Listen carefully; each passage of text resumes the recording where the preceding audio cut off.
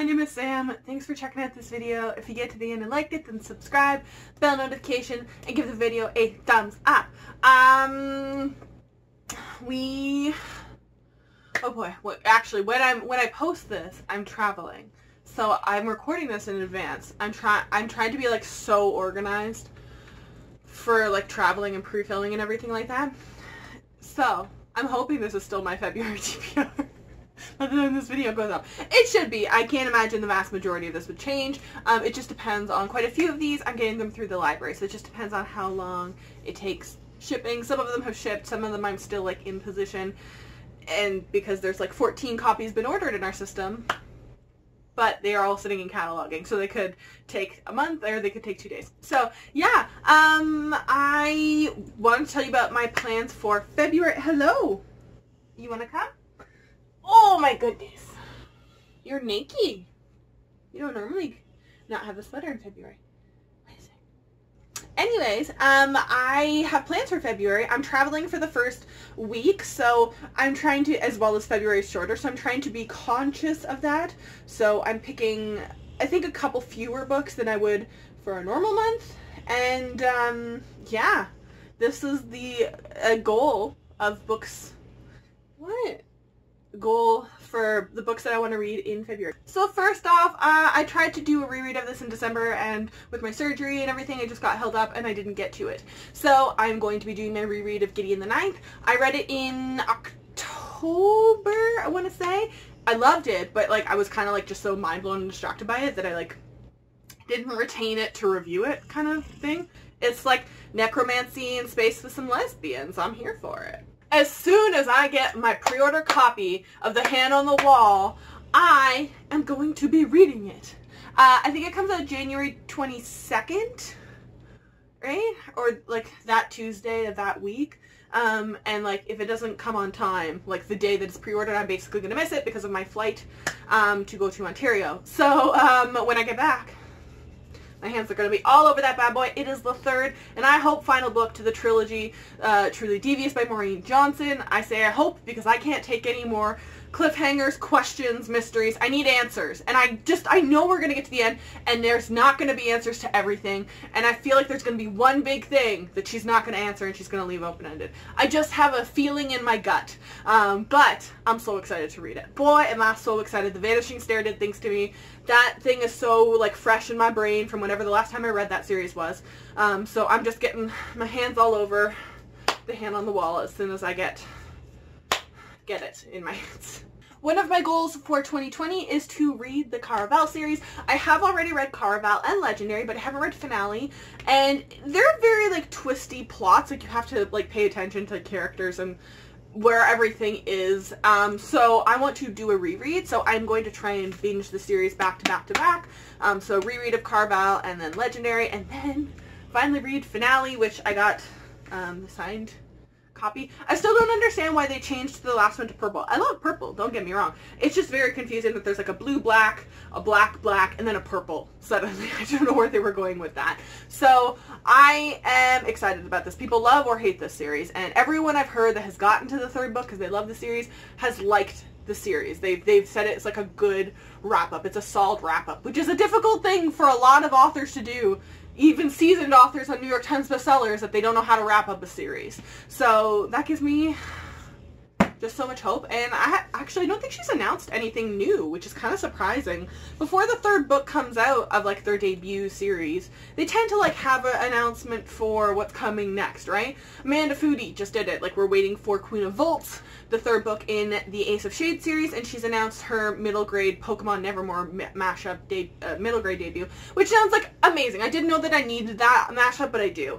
I feel like that's kind of normal if you hit New York Times bestsellers, that they want to keep you going. They want to keep you like present in people's minds. But I haven't seen that from her, which is kind of weird. So hopefully we keep getting more. I don't know what is up with my hands today, why I feel the need to do so much with them. Anyways, I also hope to pick up Reverie. This came out, I think it was supposed to come out in January 2020, and then I got pushed earlier, which I feel like that's a good sign, to I think it was end of November, early December. I am so curious about this. I just know it's supposed to be some queer magic, and that's literally the entire spectrum of my knowledge of this book, plus it has a hella pretty cover. And yeah, I think, like, I read the bio, I think, when their cover reveal happened, because I'm always the little shit that posts the cover reveals and makes you all spend money in the group, the TBR and Beyond group. So, like, I feel like I had to have read the summary when it, like, revealed the cover. And I was like, oh, that sounds cool. And I remember being like, want to read, but I just remember that there's some queer magic in it. So hopefully it's good. Everyone that I know who has read it has really liked it, so that gives me a ton of faith, and I can't wait. Why am I doing this with my hands again? I can't wait to get it in my hands from my library. Dude, I'm also reading I don't know what is wrong with me today. I'm also, have I had not enough coffee? I've had like half of a cup, that's it. And a solid night's, well, that'll do. A solid night's sleep and coffee for me is out of the realm of normal. Anyways, I'm reading Ash Lords by Scott Reitzinger. I'm so sorry. It's not a difficult name, but for some reason my brain doesn't know what to do with EIs in names, or like consonants like N or like TG that are together. I don't know what's wrong with my brain. Anyways, Scott is coming to the TBR and Beyond group in the month. I'm so excited. Oh my god, it's not on my list, but Christina Lynn Herman is also coming to the group in February. I'm so excited to do live author chats because we, like, just want to talk to them. Most of the reason because we're all Canadian and no one tours in Canada, so this is our only opportunity. But the cover of Ash Lords is glorious. It is the most glorious of things.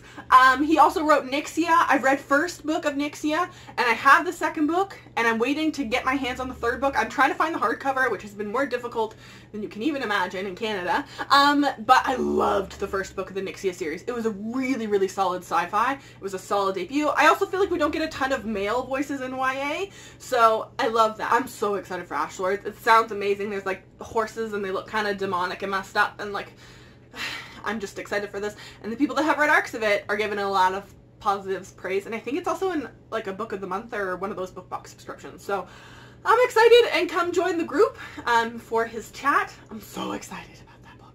So excited. I'm also going to be picking up The Guinevere Deception by Kristen White. I feel like I've just been burned by this author a few times. So I tried Anti-Darken twice. I bought that book before reading it. That was my own, like, fault. And I DNF'd it both times. I tried so hard. That has so many elements of promise for me, of things that I adore, and I could not get through it. I tried so damn hard and couldn't get through it. And everyone praised that series. I'm like, what the hell am I missing? And then I read an arc of The Dark Descent of Elizabeth Frankenstein, which isn't bad, but it just, like, it wasn't it for me. So, I'm going through the library this time. The Guinevere Deception. King Arthur is a myth that I need a good retelling of. And, like, I'm trying not to be shady. That's not even true. I've read King Arthur retellings in the past, like, couple of years because I want to gobble them up. None of them have really, like, done it for me. One last year especially was just, like, a big swing and a miss for me. So I have high hopes of this, but if this lets me down, I think I gotta give up on Kristen White. I'm so sorry. I know so many people enjoy her stuff. It's just something maybe just doesn't connect with me. I don't know if it's the writing or her tone or whatever. But I want to love this because I don't hate this cover, actually. There's a lot. All the gold is like reflective foiled under the library lamination, and the Underdust jacket has like a sword and foiled, like a black sword on it on the Underdust jacket. So like I want to love this. I'm going in trying to be like, it's gonna be awesome. It's gonna be awesome. Please don't suck. So we'll see. We'll see how it goes. I like that we're going with Guinevere. I feel like we mess pretty hysterically badly with Guinevere an awful lot and misuse her in a lot of our retellings in pop culture. So I hope we get a strong Guinevere. I'm also picking up Dangerous Alliance by Janique Cohen. I have so much hope for this book, and you want to know why? It's literally the stupidest reason. Because there's a dad joke on the cover. That is literally my reason for thinking this book is going to be good. It says, an ostentatious romance. And they spell ostentatious. Like Austen, like Jane Austen, because it's a Jane Austen retelling. Yes, I'm a fan of dad jokes, okay? That's why I love Jin from BTS. So, like, I just have, like, tons of hope and praise and promise for this. I haven't heard a single review. I also kind of want it to be good because I kind of love the Underdust jacket. It's a simple bitch. It's literally just white. I don't know if you can even tell. It's literally just white, and then it has the spine with a little bit of this, like, detailing, the border. and just black. It's the simple bitch, but I'm kind of a simple bitch too. So I really want to like it, so I have an excuse to buy it. I have not read voluntarily anything from Jane Austen, which is going to get me shot in some communities. I did read Pride and Prejudice for school, and I also had to read Emma. I think that was Jane Austen, right? I detested both of them. I don't know if it was because I was forced to read it or I had a deadline for it or whatever. I really didn't like them. I think, like, that's the thing with, like, classics. They're a product of the time and you have to appreciate certain things about it to get it. I hope it's good. Lady Victoria Ashton has everything she could want. An older sister, happily wed, the future for family estate secure, and ample opportunity to while her time away in the fields around her home. But oh my god. But Vicky's comfortable, idyllic life is overturned in the course of one night. Her sister's husband is a terrible cad, and now Vicky must marry or find herself and her family destitute. Armed only by the wisdom she has gained through her beloved novels by Jane Austen, she enters society's treacherous season. It sounds like it could be a very Sam book, or a book that is so stupidly, sickly romance heavy that I want to throw it against a wall. We'll see. We'll see how it goes. I'll have to take a picture of the wall it dents if it happens. But yeah, high hopes. I hope this is awesome. It's also blurred by Jessica Cluess, which gives me, you know, a little bit more hope because she's the author of A Shadow, Bright and Burning, which I actually really enjoyed that trilogy. Most people haven't read it, and I enjoyed it. It's more low romance leaning, but I can take that level. I am beyond, why am I being so extra today? Beyond excited for the Library of the Unwritten. By day, I'm a librarian. Unfortunately, it's not as, like, fun or glamorous as, like, the show of the librarians. I mean, mind you, I take my life in my hands getting in my car to go to work, because where I live, people drive like absolute dumbasses. But, yeah, the Library of the Unwritten. I love any books about books set in worlds leaning towards books, with librarians, with book magic, with library magic, anything that can be, like, using the literary world and all of our icons as something of more than just, like, a background or a prop or something. That's why I love the Reader series so much. It's all about, like, the magic power of literature and, like, all of these, like, senses that we take for granted. It's so wonderful because they mess with that shit.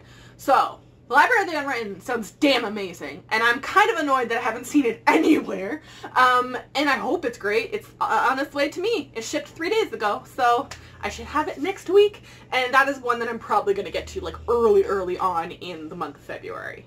I also cannot wait to pick up Blood Countess by Lana Popovic. I'm a fan of, like, the gothic-y leaning stuff that we're doing, especially with historical fictions and mysteries. That's, like, my bread and butter genre, is, like, that historical fiction mystery mashup, and then we're, like, leaning to darker shit, which is awesome. And so we're doing Lady Dracula. I'm so excited for that. Me and my friend Jennifer are just, like, kind of drooling, salivating, watching the cover and, like, watching the release date come close. Like, I just really want it. My library copy is on its way. I've never read anything by Lana Popovic, though, so I know some people, like, loved and some people just hated her other book, like Wicked Like a Wildfire or something like that. I never actually picked it up. I've never seen it anywhere. I read the summary because I saw it, like, floating around on, like, groups, and I was like, nah, I don't think I'd like that. So I just never got to it. But Blood Countess sounds like right up my freaking alley. I'm so excited. And I cannot wait for my library copy to show up. And if it's pretty and I like it, maybe I'll buy my own copy. I am also picking up The Starless Sea by Erin Morgenstern. I have just, like, I just know I'm going to love this. I don't know how to explain it other than I just know I'm going to love it. Take that at what you will. That's just facts. I know, it's, like, the same as, like, The Night Circus. Nothing really happens in The Night Circus now that I think back about it. But I loved that book. I don't know why. Her writing was amazing, and the history, and, like, just the magic, realism, and all that crap. And then this book is a book about book magic. With books and magic. That's, like, we just established this. That's my bread and butter. So, I'm, like, really excited to pick this up. I just know, like, there's doors around the world, and, like, they can be different things, and you can only find them really when you're not looking for them, and our main character finds one.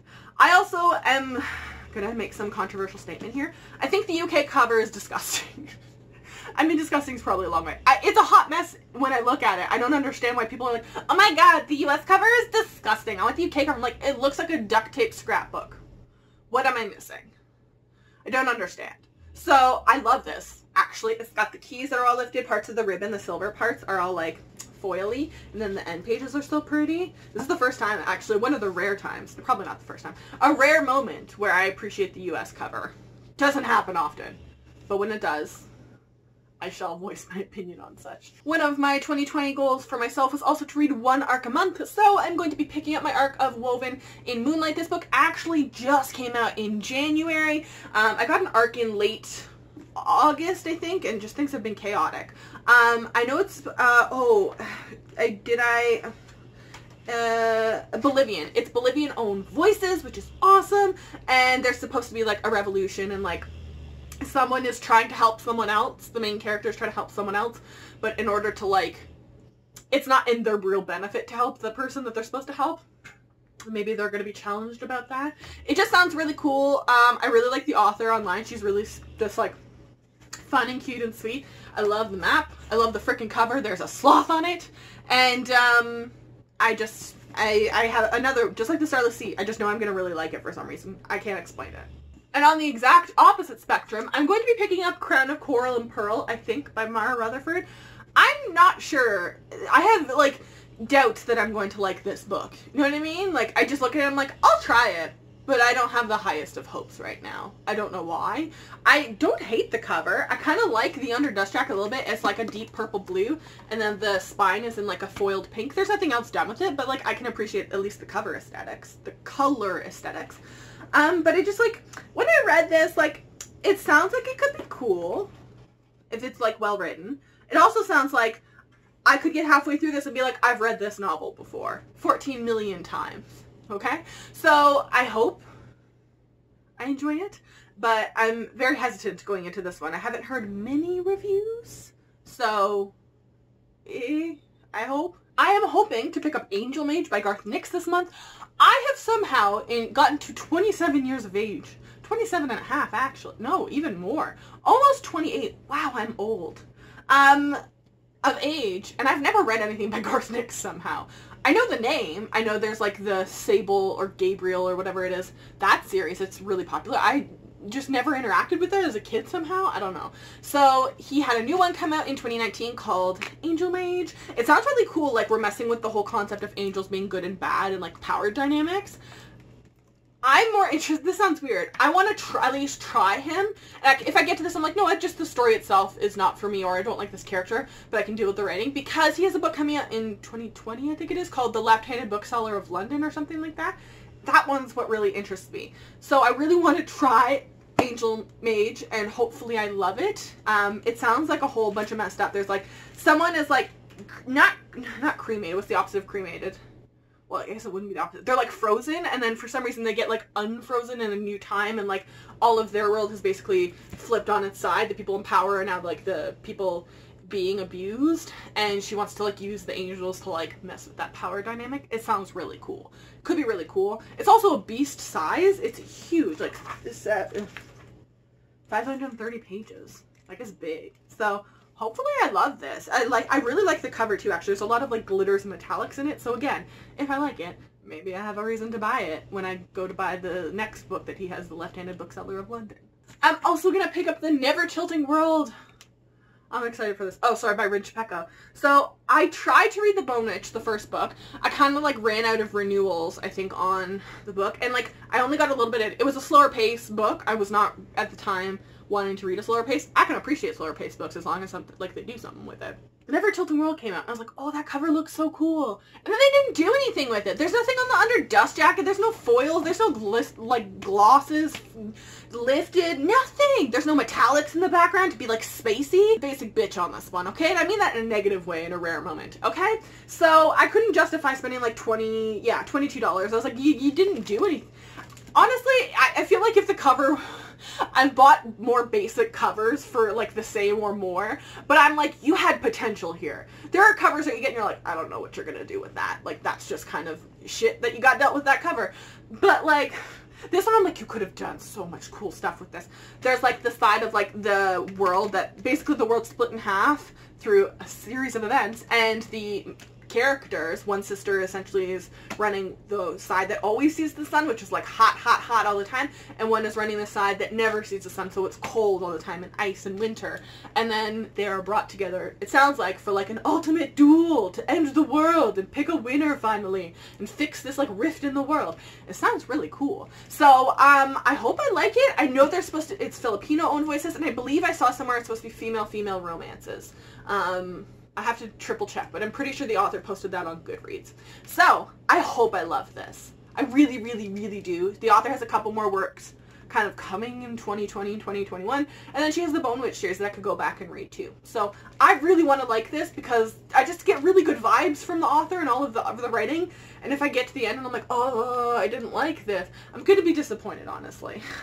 I'm going to be trying Chilling Effect by Valerie Valdez. I have been debating if I should buy this book because I'm just, it's one of those books where I'm too curious to not read it, you know what I mean? And when I was checking the book at the library staff at the front was like, hey, do you know there's a sci-fi where there's janitors in space? And I was like, no, but now I want to read it.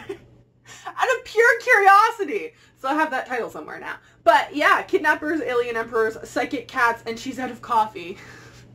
As a caffeine addict, no. But I hope this is good. I'm just too curious about this to not give it a go. And I saw it on my library's new and notables in new to the collection shelf, so I grabbed it. So hopefully I love it. I hope it's weird in a good way, not like a, what the hell am I reading? I have been curious about reading Upon a Burning Throne by Ashok Banker since it was announced as purchased by a publisher. I didn't realize how big it was. It doesn't have generally all that many good reviews on Goodreads, but I'm curious because he's like the author in India. Like that's like their big like fame to claim. That's their, George R. R. Martin. That's their big author. So I'm so curious. I know translations can be difficult. I don't know if this is a translation or he wrote it in his second language or something like that. I'm just curious. Like, I have really high hopes. It's like over 650 pages. Like, I just know it's supposed to be a big epic high fantasy, so I also, oopsies, close. I also picked up the audiobook, so if I struggle with the paper only, because I'm probably going to bring this one with me on my trip, then I can, or I guess that wouldn't make sense because I wouldn't bring this with me. I'll figure something, I guess I'll have to read it once I come back from my trip. But that way, if I struggle with the paper only, I have the audiobook as well. So, hopefully I love it. I don't know how this translates to only 20 discs though. That doesn't make sense to me in my brain. I'm also going to be picking up Queen of the Conquered. I am so curious about this one. I really like the cover. I became interested in it when the cover got released, and then its own voices in a couple different representations. I know the author themselves is transgender. I know that I think it's supposed to be like British imperialism specific to a certain southern island. Is it the Caribbean? I want to say Caribbean. My copy from the library has shipped. I am waiting for it. It doesn't have a ton of reviews online, honestly, and they released the cover for the sequel. So I'm really, really curious about this. The author also has a couple other titles out there, so I'd like to give them a go. Hopefully we can support diverse authors. And I just really want to see this cover in person for some reason, too. So hopefully I enjoy it. I'm all here for like us messing with, imperialism and history involved with that, especially when it's like not a big center country like, India or the United States. Even India, I feel like we don't read a ton about that, but like that's one that's well known, and I actually learned in school about that one. We didn't really learn about a lot of the smaller islands. I'm also picking up The Deathless Girls by Kieran Millwood Hargrave. I'm so freaking excited about this one. The UK cover is glorious, so if you have to buy, well, you should buy the book. If you're gonna buy the book, buy the UK one off of Book Depository. Like all of the browns are foiled, and then like the end pages are beautiful, and then the underdust jacket has like that beautiful like iron gatework. Oh, it's so pretty, and again foiled, snakes on the spine. It's beautiful, and then there's like flowers throughout the rest of the books. It's beautiful design. It also sounds amazing. Girls get kidnapped before they can go through like their rite of passage in their small community, and then like when they're there, they're talking to one of the other people that I think were stolen, and I think there's a romance that develops between her and one of the other girls. But like they learn that the dragon is this mysterious, terrifying myth and man who takes girls, and like they're gonna have to fight him. And my friend Jennifer read it and freaking loved it, and the audiobook was somehow only like $8 US on Audible, so I bought it. I'm so confused by that price. But, yeah, I'm so excited about this. So freaking excited about this, and like, I just never want to give this book away. It's so pretty.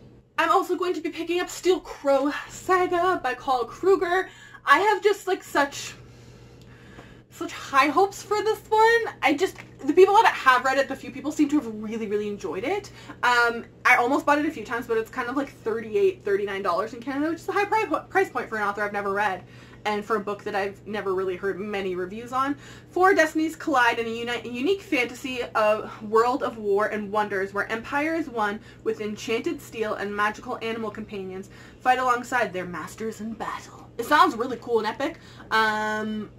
Who read it? I think Melita the Any read it. Yes, she did. Yes, because the author is Filipino American. I remember she read like a bunch of Filipino authors. So, again, great getting some diverse rep, and I hope it's awesome. I also love that we have like the four there because it's like the four worlds fighting against each other, and I hope I love it. I think it's supposed to be the start of a sequel. I also love the blurbing from Fonda Lee on the front, which is literally what made me pick it up in the bookstore. It's like Pokemon combined with Avatar: The Last Airbender, and I was like, okay, I have to try that.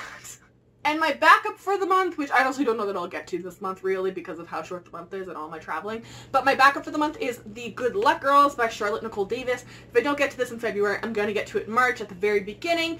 I know that we're supposed to have women of color, and we're supposed to have some female romances in this. It's a messing with Westerns, and I feel like Western is a genre that needs to be messed with an awful lot, because boy is that a problematic genre when you look historically at what gets published in there.